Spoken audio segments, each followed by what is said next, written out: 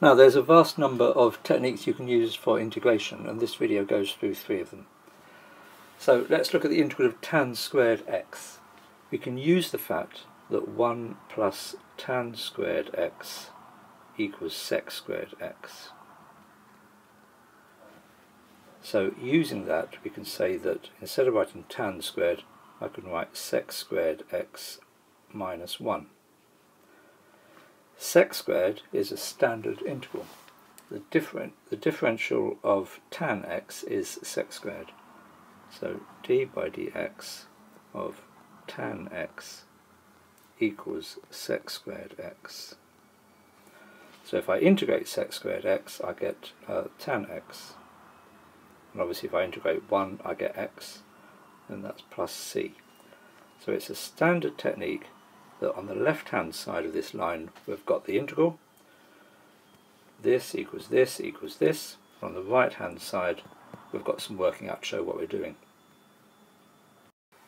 Here we've got the integral of sine squared x.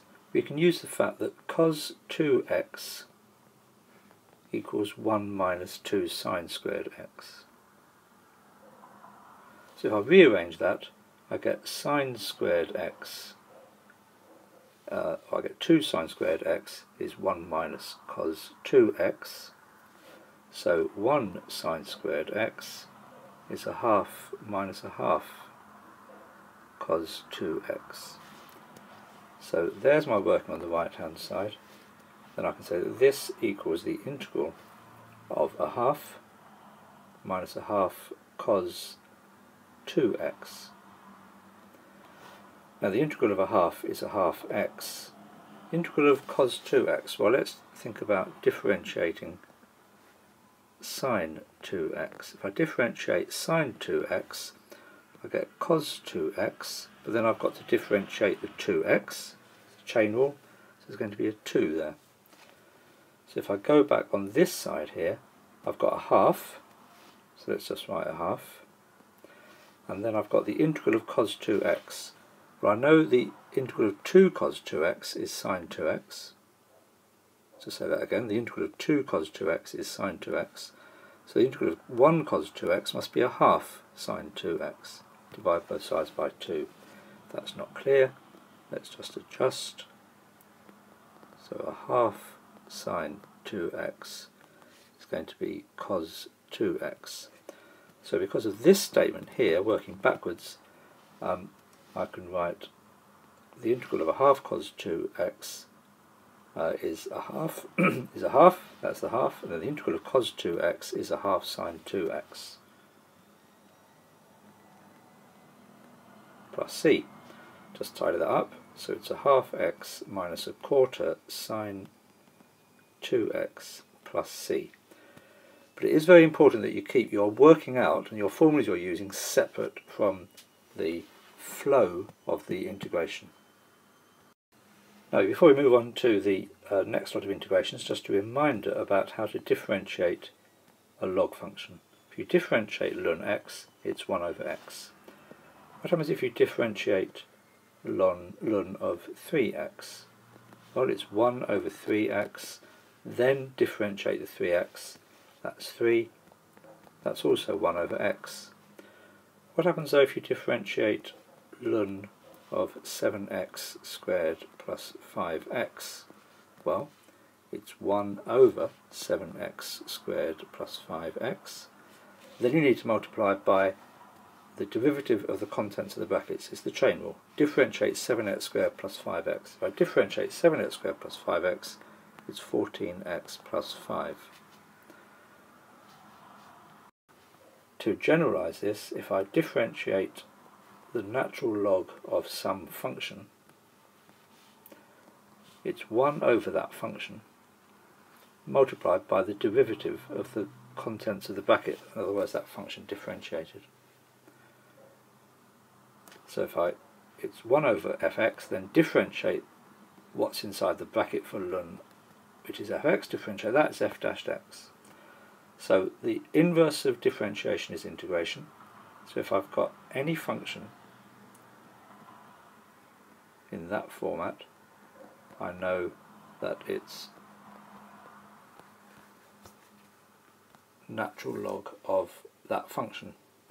The modular signs are needed to stop having any negatives. You can't have the log of a negative number, and there's a proof which shows that by putting the modular signs in we keep the values the same. So for example, if I've got the integral of 5x squared plus 2x on the bottom and 10x plus 2 at the top, then the integral of that is the natural log of 5x squared plus 2x plus c.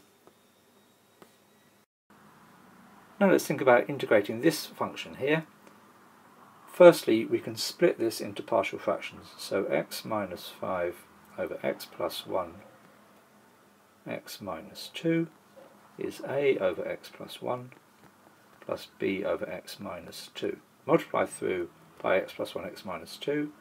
X minus 5 is a lots of x minus 2 plus b lots of x plus 1.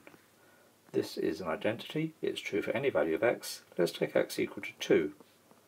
So minus 3 is 0 plus 3b, which means b is minus 1. Let's take x equal to minus 1.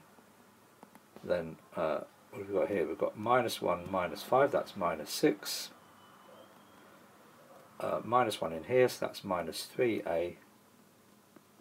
And then minus 1 plus 1 is 0.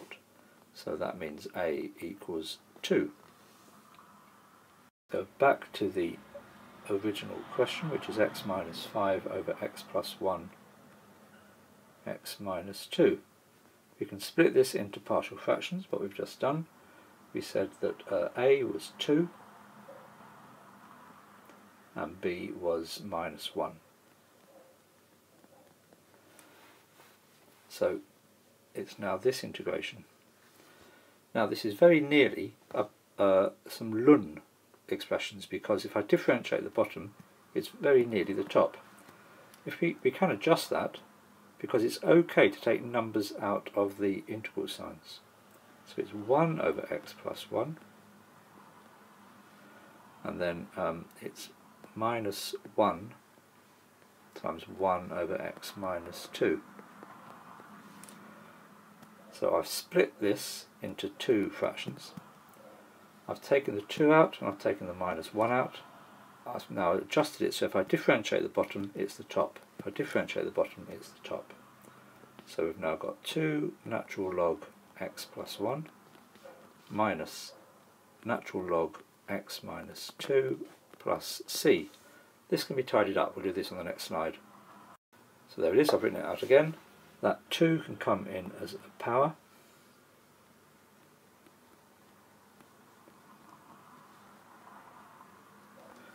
And I'm going to write c as the natural log of a, because the natural log of a is also a constant. Why am I doing that? You'll see in a minute. Now, what we've got here is ln minus a ln, so that's ln of x plus 1 squared over x minus 2 plus ln a. But now I've got a ln plus a ln, so we can multiply those together. So it's ln of a lots of x plus 1 squared over x minus 2. So the constant of integration is now inside the ln.